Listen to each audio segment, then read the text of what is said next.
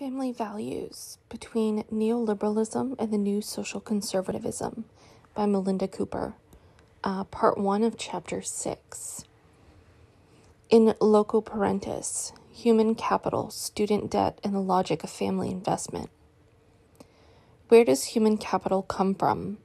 What constitutes a successful investment in human capital, either at the individual or national level? One has to start with the family. That was a quotation from Gary Becker from a book called Human Capital and Poverty. Or, not a book, I guess it would be an article. Or maybe a book, I don't know. The Federal Reserve has not traditionally been interested in the intimate dynamics of households, but as household debt has grown to historically unprecedented levels, and the same debt has come to play a pivotal role in the economies of the United States and the world, acting as both stimulus and Achilles heel of the global market in asset-backed securities, central bankers have acquired a new, almost obsessive interest in the living arrangements of young adults.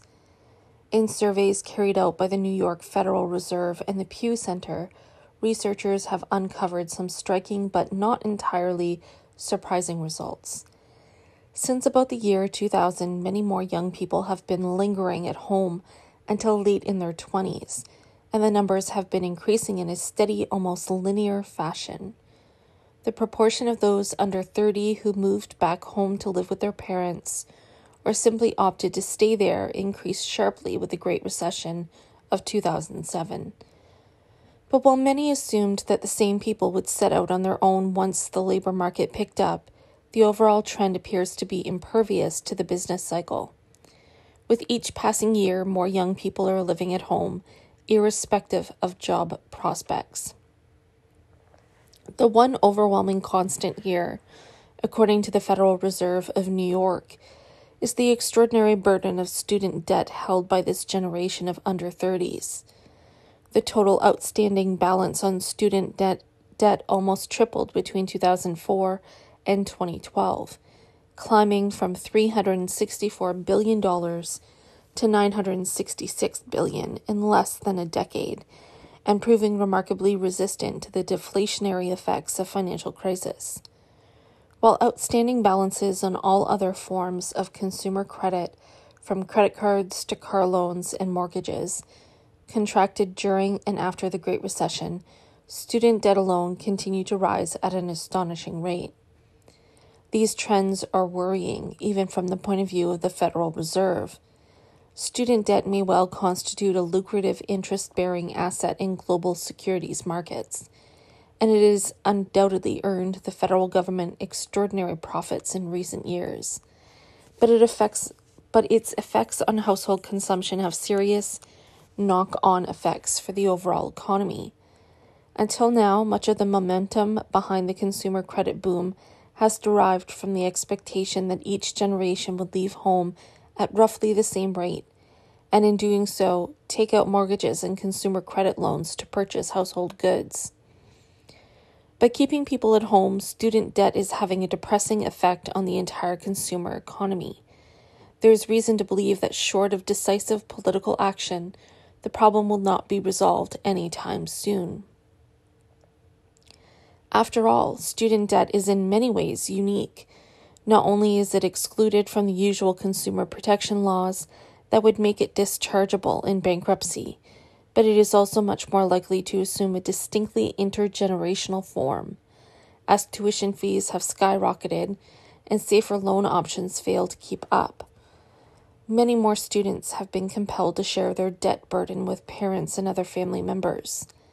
The Federal Plus loan, which allows parents to take out loans on behalf of students, is one of the fastest growing options in the federal loan program, and one that is disproportionately used by low-income students who have exhausted all other sources of funding. Private student loans have also expanded at a rapid pace and almost invariably require a parent as cosigner. Wealthier parents often find it cheaper to remortgage their homes to pay for their children's college costs rather than take out actual student loans. Increasingly then, student debt is a family affair, binding generations together in webs of mutual obligation and dependence that are quite literally unforgiving.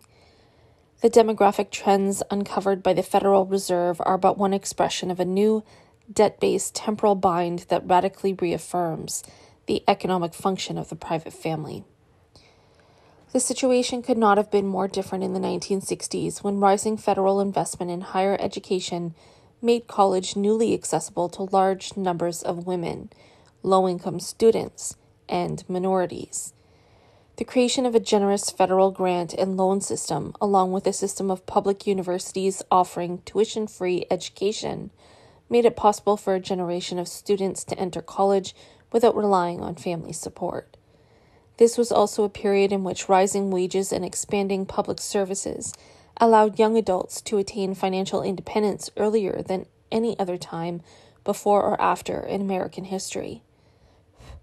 Neoliberal and neoconservative observers of the 1960s were convinced that these unheard-of economic conditions were responsible for the peculiar kinds of radicalism bubbling up on college campuses around the country. Reporting on conditions in the United States for the Trilateral Commission, the neoconservative Samuel Huntington infamously denounced the democratic surge of the 1960s, with its general challenge to existing systems of authority, public and private. In one form or another, he observed, this challenge manifested itself in the family, the university, business, public and private associations, politics, the governmental bureaucracy, and the military services. People no longer felt the same compulsion to obey those whom they had previously considered superior to themselves in age, rank, status, expertise, character, or talents. It was particularly visible on college campuses. The single most important variable shaping this dynamic, he ventured, was the democratization of higher education. For their part, neoliberal economists such as Milton Friedman and James M. Buchanan all suspected some kind of causal connection between free public education and rising militantism of the student movement. Drawing on the pragmatic insights of rational choice economics, which understands the most antisocial behavior as a rational response to market signals, they sought to show how the creation of free public goods such as education could act as a perverse incentive toward destructive anarchism, and conversely, how the pricing of these same goods could reverse such alarming trends. The question of family was central to neoliberal arguments against public investment in education and key to their proposals for a new economic order powered by private investment and household debt. Both Chicago School human capital theorists and the public choice economists of the Virginia School justified their opposition to public deficit spending by pointing to its role in inciting the anti-authoritarianism of the student movement. Although their arguments often meshed with the overtly moralizing rhetoric of neoconservatives such as Samuel Huntington, the neoliberals offered a much more adaptive and flexible solution to what they perceived as a threat to inherited wealth and a decline in family responsibility. Neoconservatives would spend the next few decades railing against affirmative action and fighting a cultural war against the new minority disciplines of Black, ethnic, and women's studies.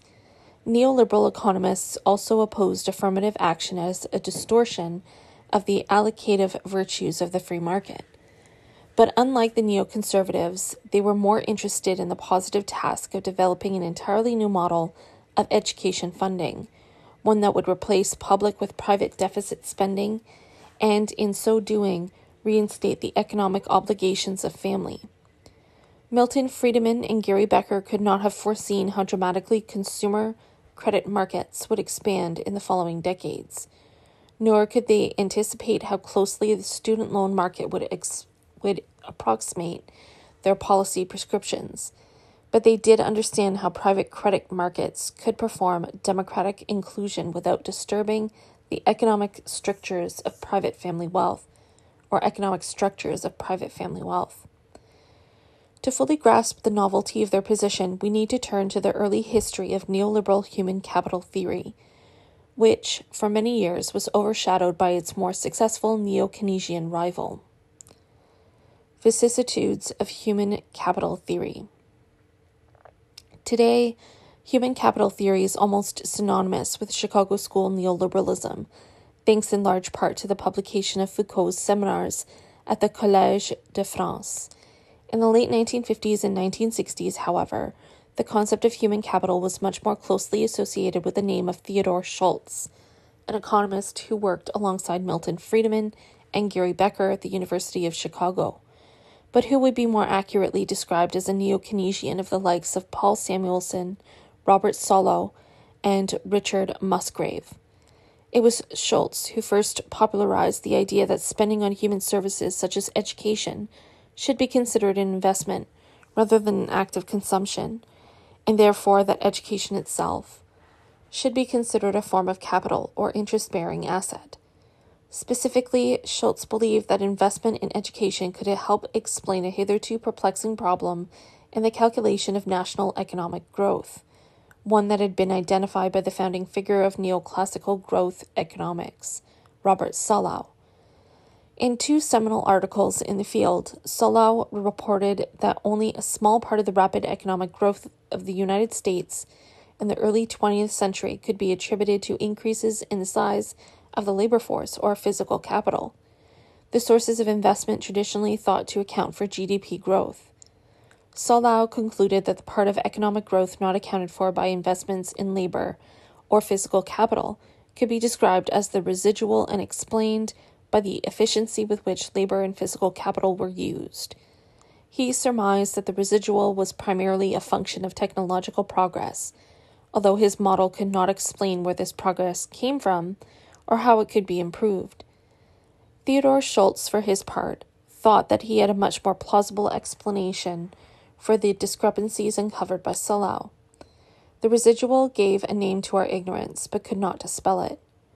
The problem could be resolved, however, if one took into account the sustained increase in private and public investments in education that had occurred over this period, an increase that was not the result of any conscious policy decision, but that nevertheless had had the desirable effect of greatly improving GDP. Human capital investment, then, was the missing production factor in growth economics. Schultz's insights led him to a number of practical conclusions regarding the role of public investment in education. First, he reasoned that if haphazard investment in higher education had been responsible for such a large portion of national economic growth, then the federal government would be well advised to adopt an active policy of sustained investment in the sector.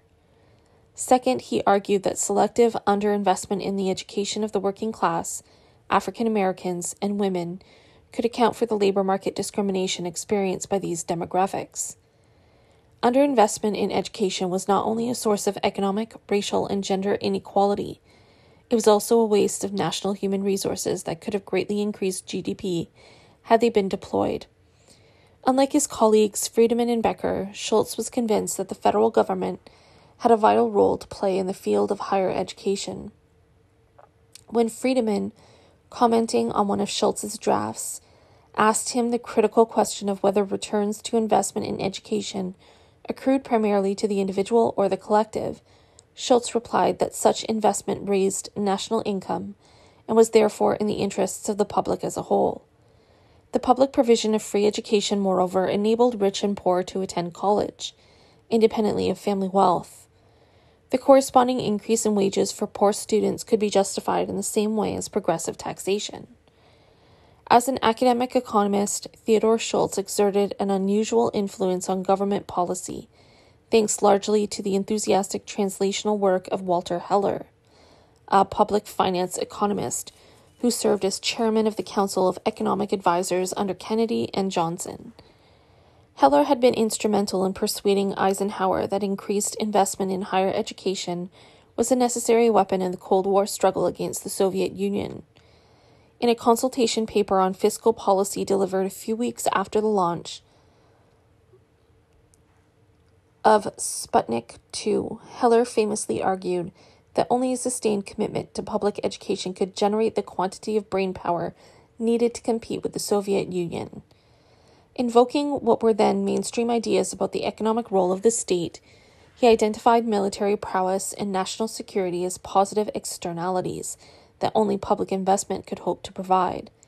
After his nomination to the Council of Economic Advisers in 1960, and having encountered the work of Theodore Schultz, Heller modified his security-focused arguments in favor of higher education, now pushing for further public investment as a means of stimulating economic growth and overcoming inequality. Thanks to Heller's advocacy, the idea that the federal government should play a much more direct and generous role in financing higher education became a mainstay of neo-Keynesian public finance economics. Richard Musgrave, the founder of modern public finance and a close associate of Heller, integrated Schultz's ideas into his theory of public investment to argue that adequate provision for educational services is of prime importance to the nation's safety and welfare. In Musgrave's work, the imperatives of national security, economic competitiveness, and democratic inclusion converged in apparently seamless fashion to render federal investment in education an urgent task of public policy. The events of recent years, he remarked, have shown that the maintenance and strengthening of educational standards is of greatest importance for the future of our country. These educational services are needed not only as a means towards obtaining a fuller life, but as a condition of national survival. For one thing, the revolution of weapons technology over the last decades has rendered scientific advance and training a crucial, perhaps the most crucial element in national defense. For another, our leadership in the Western world requires that our economy continue to grow at an adequate rate, so as to maintain our position of relative economic strength in the world. Investment in human capital through education is a most important and direct way of accomplishing these objectives. Moreover, among all policies to stimulate growth, that of advancing education is most in line with the social objectives and ideals of our society. By 1960, then, some combination of Schultz's human capital theory and Musgravian public finance economics had become the received wisdom among representatives of the Council of Economic Advisers, and it was this institution in particular that can be credited with inspiring President Johnson's astonishing commitment to public education. During his term in office, Johnson presided over the most dramatic expansion in higher education in the nation's history, overseeing dozens of laws designed to increase federal spending and democratize access.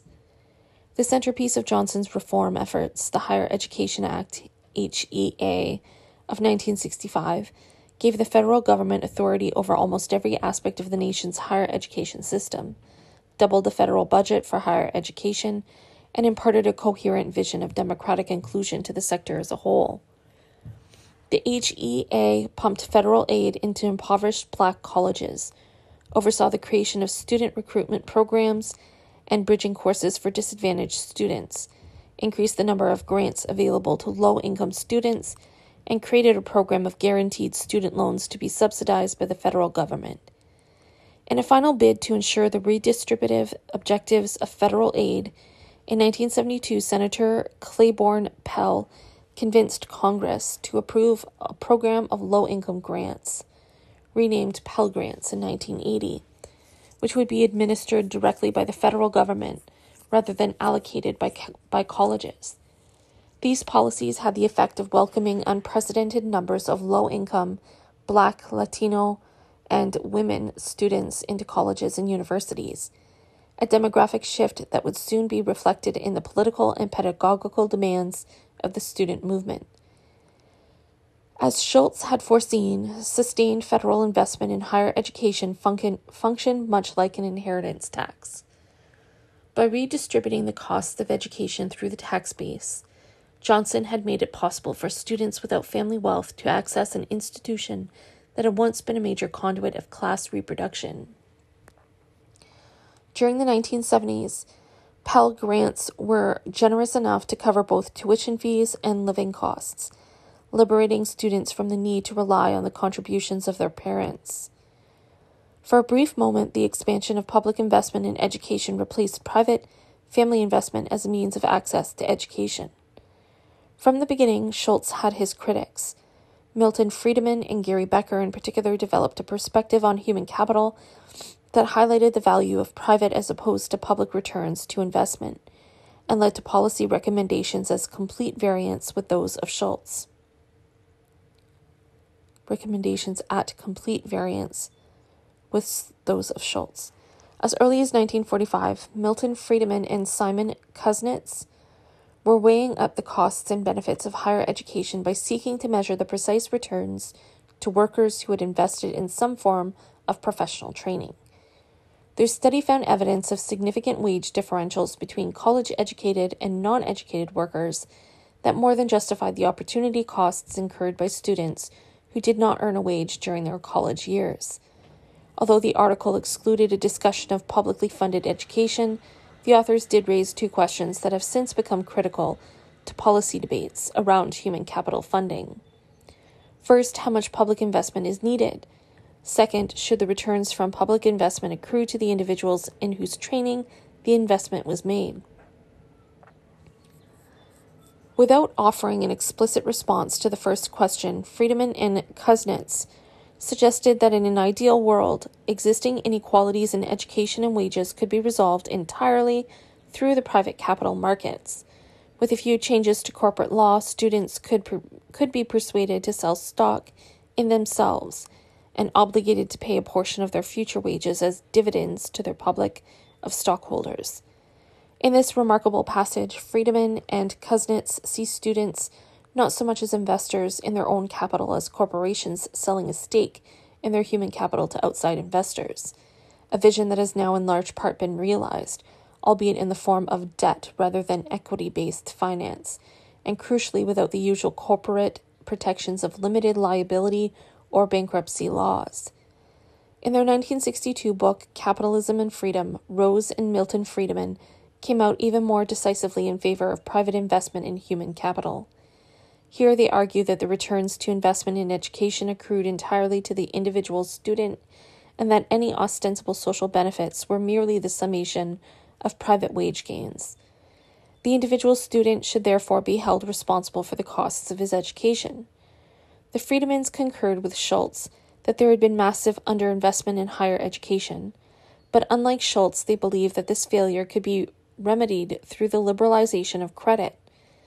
The fact that low-income students were unable to pay for a degree and thus discriminated against in the labor market could be attributed to imperfections in the capital market, that is, the absence of liquid market in private student loans.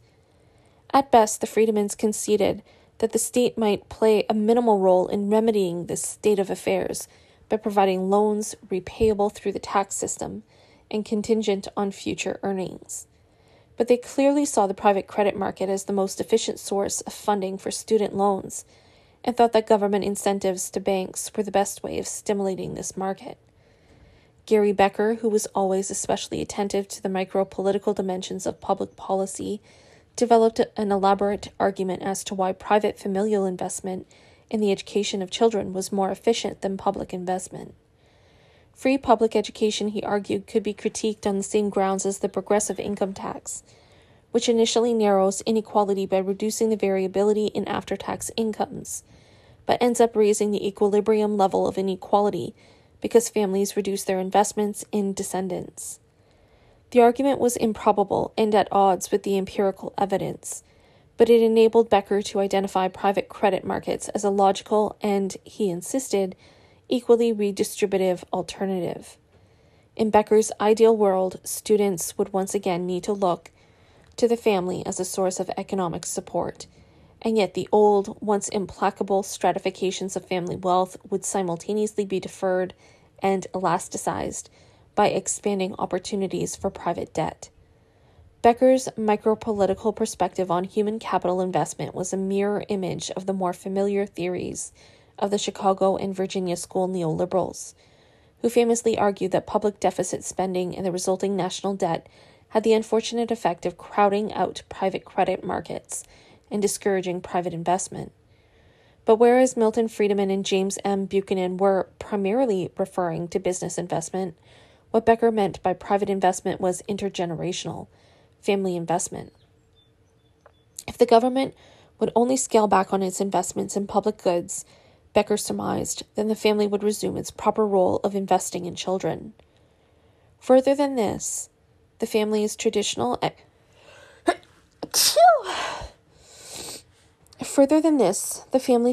economic responsibility in ensuring the welfare of its members would be greatly expanded by the stimulation of appropriate credit markets.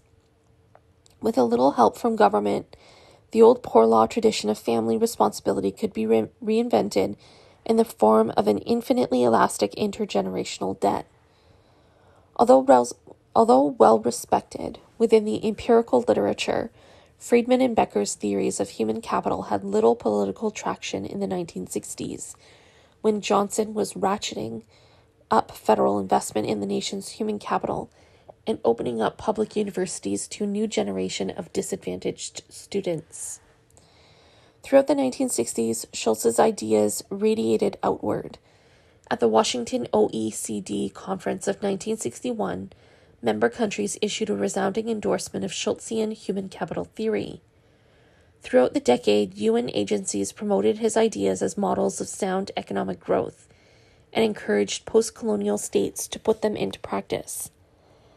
By 1970, however, this consensus was already faltering as governments began to feel the effects of rising inflation and dwindling economic confidence.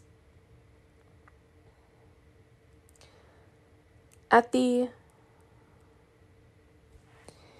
Paris OECD Conference of 1970s, representatives expressed a more cautious outlook on the slower returns from higher education. In the United States, a handful of economists reported that wage growth among college graduates had actually slowed, seeming to contradict the self-evidence of Schultz's predictions. Alongside the growing militancy of the student movement, these economic trends troubled the once stable consensus that free public education was an unmitigated social good. As noted by Simon Marginson, public education in this period faced the conflation of a resource crisis and a legitimation crisis.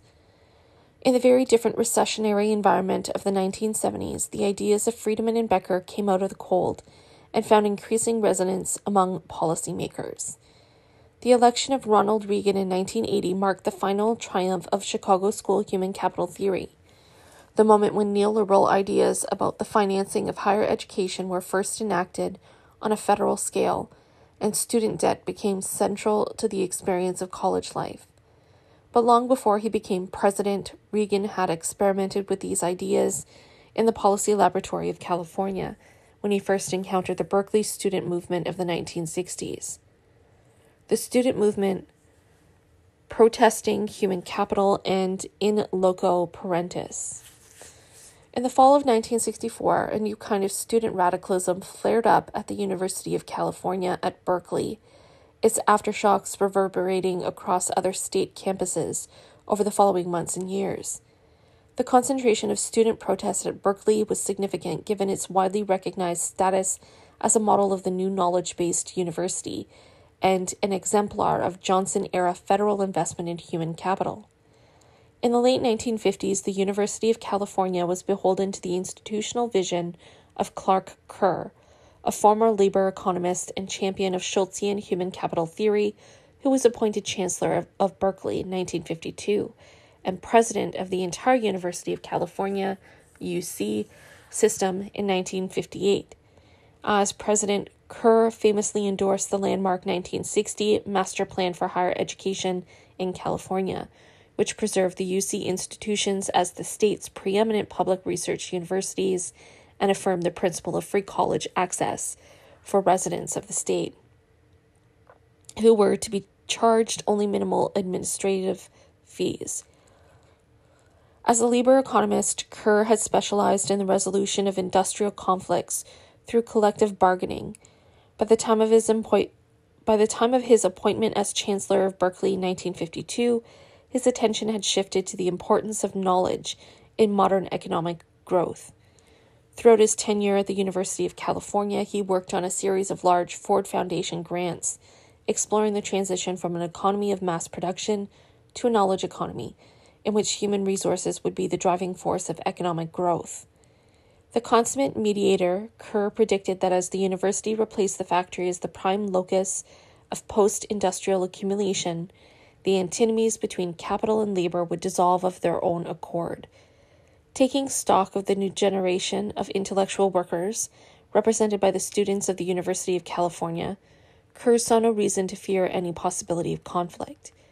Kerr published his most iconic statement on the knowledge economy, the uses of the university, in 1963, just 1 year before the free speech movement erupted on the Berkeley campus.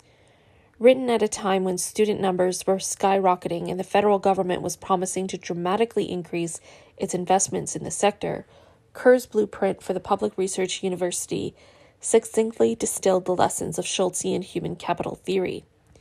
The university is being called upon to educate previously unimagined numbers of students.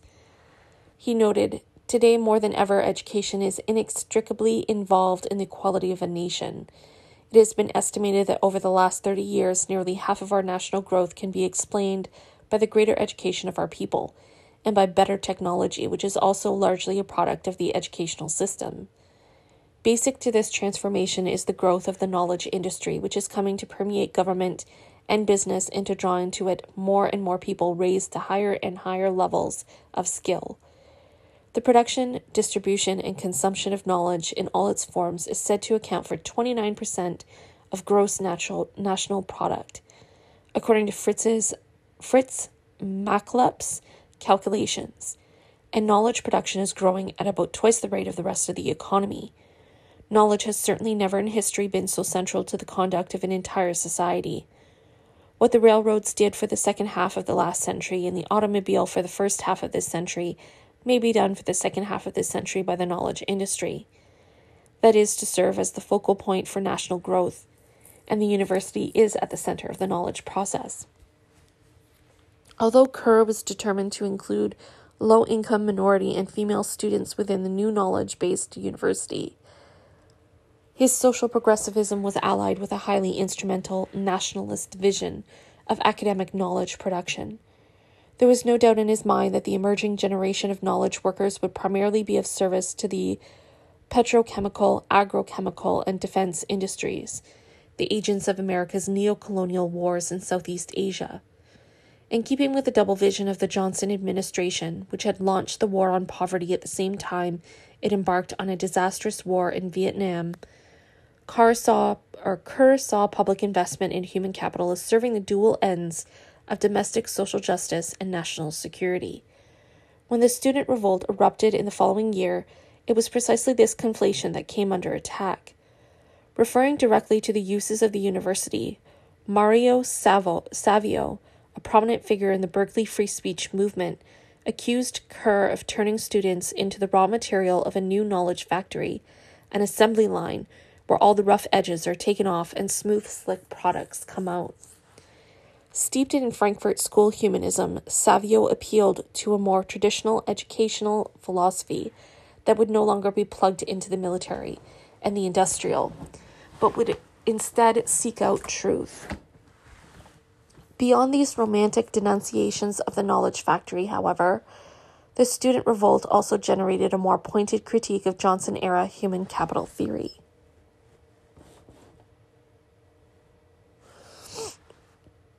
Johnson's inclusive higher education policy had unwittingly produced a generation of students who perfectly understood the connections between domestic race relations and anti-communism abroad, and who refused the cozy relationship between the public research university and American imperialism. Students who took part in the freedom rides of 1964 brought the civil rights movement back to the North, and promptly organized actions against local businesses that discriminated against blacks. Beginning in Wisconsin, students launched campaigns against Dow Chemical, the producer of napalm, and a host of other defense contractors who regularly recruited on American campuses, while anti-draft actions targeted the many high school students and graduates who would soon be eligible for conscription. the civil rights and anti-war movements were connected in more ways than one. Not only did the former serve as a training ground for a new generation of activists, but the escalation of the war in Vietnam also reduced funding for domestic anti-poverty programs and sent a disproportionate number of blacks to the front lines of battle. At a time when Third World anti-imperialism veered toward the left rather than the right, the domestic dissent was casually classified as communist. The synergies between American race relations and imperialist geopolitics appeared transparent. Yet student protests during this period also focused to a remarkable degree on the micropolitics of gender, race, and sexuality, as embodied in the peculiar tradition of in loco parentis rules on university campuses. The idea that college administrators were somehow endowed with the custodial powers of parents and therefore authorized to act in loco parentis was a very old one on American campuses, but it had been reinvigorated in the early 20th century when a court ruling gave colleges wide powers to expel students without due process. Throughout the mid-20th century, in loco parentis rules transplanted the intimate normativity of the Fortis family into a wider institutional context, radiating its disciplines well beyond the confines of the family home into the liminal social space of the college campus, where students were considered neither complete adults nor children. In loco parentis allowed administrators and dorm officials to restrict the political activities of students, to regulate behavior, dress, and alcohol consumption, and to police sexuality. Controlled heteronormativity was the rule here. In an effort to protect women, contact between male and female students in college dorms was tightly regulated, while students could be expelled on the mere suspicion of homosexuality. The weight of surveillance bore down on female students in particular, who were subject to much stricter curfews and dress rules than their male counterparts, and frequently scrutinized by both their peers and superiors. In the South, black students came to see in loco parentis as a form of institutionalized infantilism,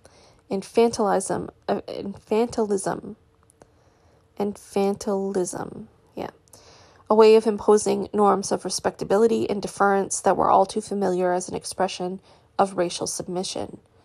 Their mistrust was further reinforced when in loco parentis rules were invoked to suppress civil rights activism on Southern campuses. The struggle against in loco parentis was a formative experience for the new student left and the various liberation movements that splintered off from it. These movements subjected the racial and sexual normativity of the Fortis family to relentless critique and explored the ways in which its intimate hierarchies pervaded the larger institutional space of the university. In his account of the epistemological revolution of the 1960s, Roderick Ferguson remarks that what in Europe took the form of a largely intellectual challenge to disciplinary norms, exemplified by the work of Michel Foucault, in North America assumed the much more radical guise of comprehensive social insurrection.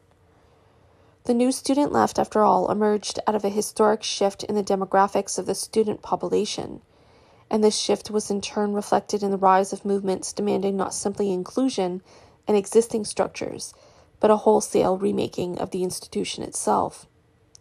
In campuses across the country, feminist students called for or initiated an immediate end to in loco parentis rules, affirmative action in admissions and hiring, information on birth control and abortion at student health centers, on-campus rape crisis centers, the creation of new women's studies programs, and the revision of the curriculum.